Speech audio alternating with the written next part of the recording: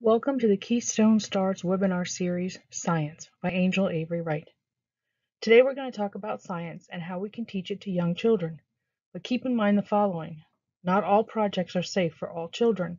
Keep in mind the ages and developmental stages of your children. Follow all DHS regulations, especially regarding pets in the classroom. Refer to Caring for Our Children as a resource regarding pets in the classroom as well.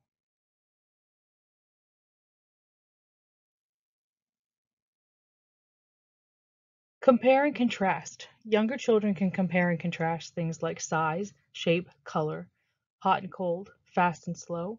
Even infants will benefit from these concepts and words. Experiment. Younger children can experiment by mixing paint colors. Older children growing mold on bread. Hypothesize is when you guess what's going to happen. Older children can draw or write what they think will happen. Record. Record items and graph. Observe. Teach children how to observe crying versus being sad, pretty versus blue.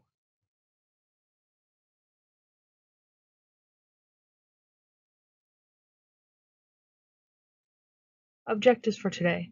Participants will be able to identify several branches of science. Participants will be able to use new ideas in their classroom. Participants will be able to recognize what materials and activities can be added to their science centers. Why science? Scientific inquiry begins not long after babies start noticing the world around them. When they stare at objects for long periods, it's because something about the object surprises them and they're trying to understand it. When they play with blocks or other simple toys, they're testing theories and expanding their understanding of the world.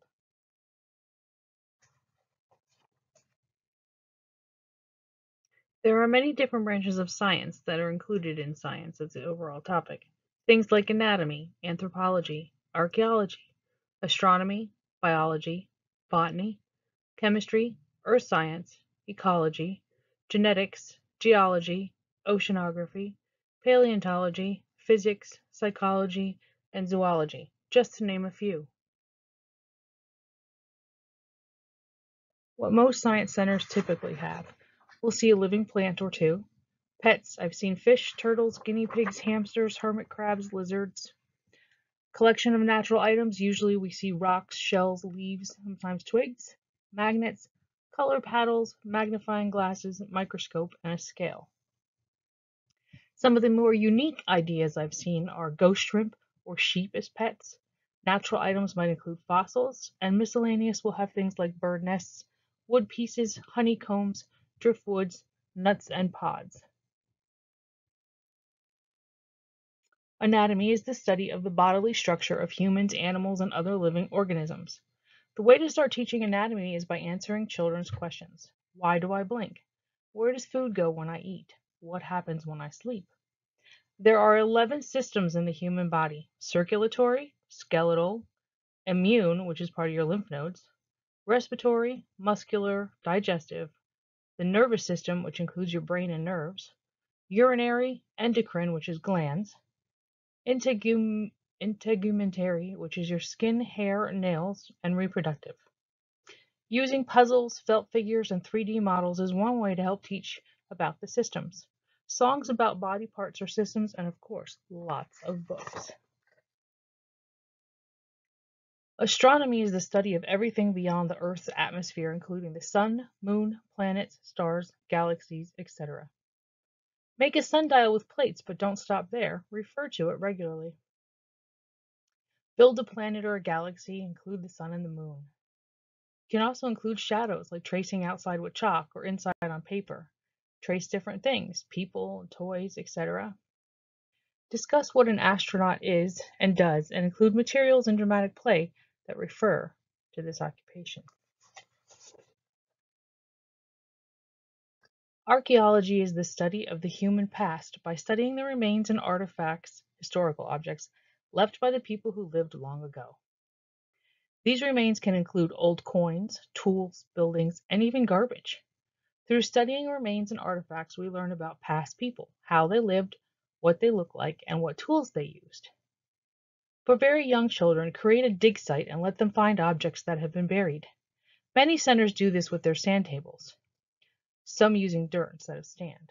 Create time capsules with children so that future generations can see what it was like now. Teach children about archaeological tools such as spade, trowel, sieve, magnifying glass, and tape measure. Do you know what they're used for?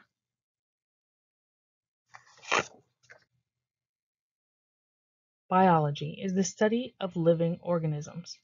So one of the most common things we see here are life cycles: frog, chicken, butterfly, grasshopper. Sometimes there are live animals like hatching chicks or hatching a butterfly. But did you know you can also hatch praying mantises? Anyone know of any other critters to watch? Have children draw or describe what they see. Guess the date the eggs will hatch, or hypothesize what the butterfly will look like. And sometimes you'll end up with those teachable moments. For example, one time I had a grasshopper hop into my center to molt his skin. I didn't realize that grasshoppers molted, but we were able to watch it until he was finished. The human body. Human body puzzles of the organs or skeleton, apron with organs that velcro onto it. If you have skeleton x-rays of various animals, make it into a matching game. Add x-rays to the wall and velcro answers on top of them. You can make book connections here, books on life cycles, open to the page where your eggs are in terms of progressing. You can also put a book on how to grow seeds into a plant, open to the page on how to take care of plants or what stages of plants your plants might be in.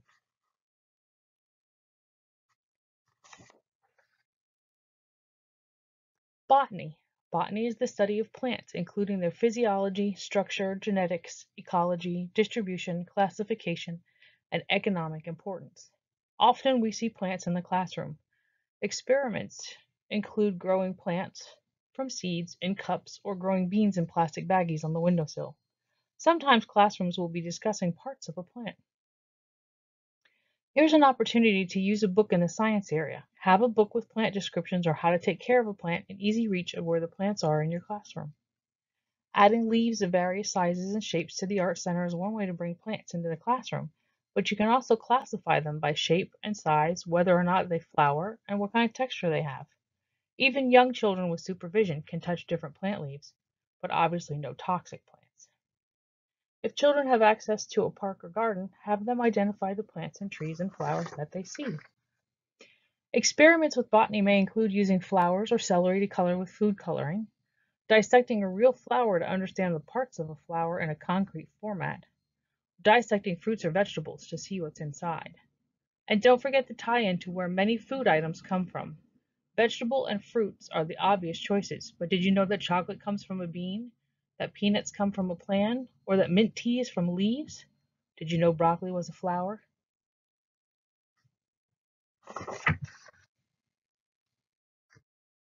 Chemistry. Chemistry is the branch of science that studies matter, anything that has mass and takes up space, and its properties, and how different substances, especially molecules and their atoms, interact, combine, and change to form new substances. Typical example is the volcano experiment, where you mix baking soda and vinegar, sometimes soda and Mentos. But you can also do food coloring in water and add white carnations to see them absorb the color. You can also take 2 cups of water, add food coloring to one, and put a dry white paper towel on one end in each cup and see the color travel from one cup to the other. When you add a little bit of dish soap to milk and food coloring, the colors swirl around to form artistic and abstract paintings. That's because the molecules in the dish soap are attracted to the fat molecules in the milk. As soon as you introduce the soap to the milk coloring mixture, the molecules race around trying to bond. The food coloring gets pushed around in the process and appears to burst. Eventually, the molecules all bond and the reaction stops. Ecology is the study of the relationships between living organisms, including humans and their physical environment. It seeks to understand the vital connections between plant and animals and the world around them. Can you bring in vegetables and fruits and nuts and discuss how they are from plants and trees that provide us with food? Can you discuss food chains, herbivore, omnivore, carnivore? Make puzzles or sequencing cards. This is also where you can talk about recycling. Start a recycling drive. Teach how to reuse, recycle, and repurpose. Upcycle by using recyclables in art, blocks, or music. Different projects, boxes, and instruments from shoeboxes and yarn. Earth science, also known as geoscience, includes all science related to the planet Earth. Things like geography, geochemistry, meteorology. Geography talks about continents, rivers, mountains. Geochemistry talks about rocks, minerals, and soil. Meteorology talks about weather and climate. Make clouds, chart daily weather, or make chocolate rocks to show melting.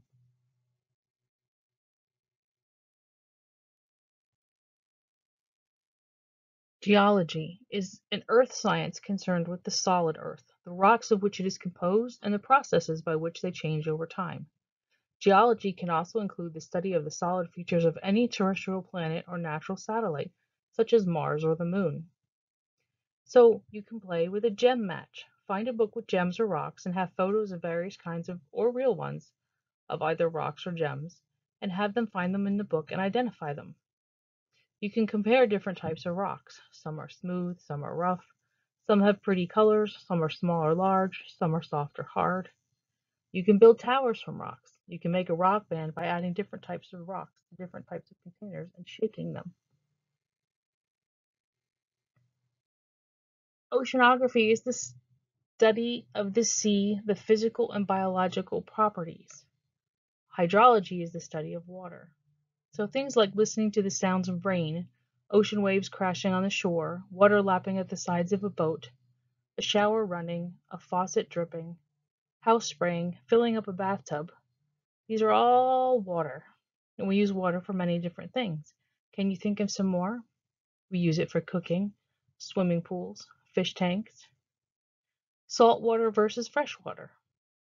When you have a water table, you can do sink and float activities. You can have rainmakers by cutting holes into tubes and letting it rain. Bathing baby dolls, ice cubes in the water. Waterfalls. Does water taste different than other water? Do a taste test between tap water, spring water, and flavored water. Graph who likes which one better. Warm water versus cold water experiments. For young children, you can label it as warm or cold. Do plants grow better in warm water or cold water?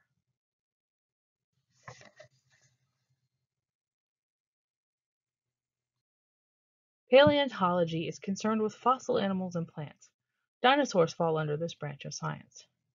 Paleontology is a changing field, so make sure that whatever you teach is up-to-date information. Bury the dinosaurs in the sand and find them. Trace the shadows of a dinosaur and compare them. Separate dinosaurs by what they eat, by size, by look, or even by type of defense. Physics is simply the study of matter and how it interacts with energy and forces, and includes the following topics, among others: magnets, buoyancy, gravity, simple machines, inertia, motion, light, and heat and energy. Magnets, simply use magnets to find out what is magnetic and what is not in the classroom. Even young children can do this. Buoyancy, what floats and what doesn't, and explain density. The definition of gravity is a force that attracts things, objects, masses, particles, or light. Most of the time we think about gravity as the reason we are walking on the ground rather than floating in the air. We are attracted to the earth. Gravity is why objects fall to the ground. The strength of the attraction depends on the mass of the two objects and the distance between them. The greater the mass, the greater the attraction. For toddlers, you may not even want to explain it to them. It's okay just to let them experience the concept without actually giving a name to it yet. For preschoolers, you can simply explain it as this: gravity is what keeps your feet on the ground. It's why objects fall to the ground. So have your child jump up and down. Why do you fall back to the ground? Why didn't you stay in the air? Because gravity pulled you back down. Drop a variety of objects to see which falls faster. Simple machines, inclined planes or ramps, pulleys, etc. For ramps, cars or marbles, steep or flat ramps, using cardboard or pool noodles for ramps. For inertia and motion, compare rolling different objects, a ball, a round block, marble, etc. Does size affect how fast one rolls? Make airplanes and discover which ones fly faster, which ones fly better. For light, you can make connections to shadow. And for heat or energy, you can track daily temperatures and see what affects the temperature, the sun, clouds, etc. Or what happens to water when it is heated or frozen?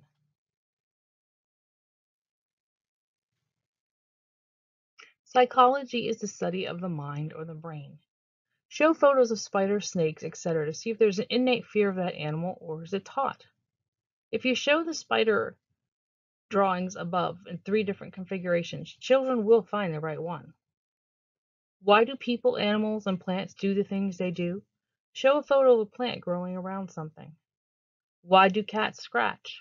Why do dogs lick your nose? Why do you like chocolate? Things to study. How strongly are children's interests related to their parents? For example, I didn't like the Beatles growing up because my parents didn't like the Beatles.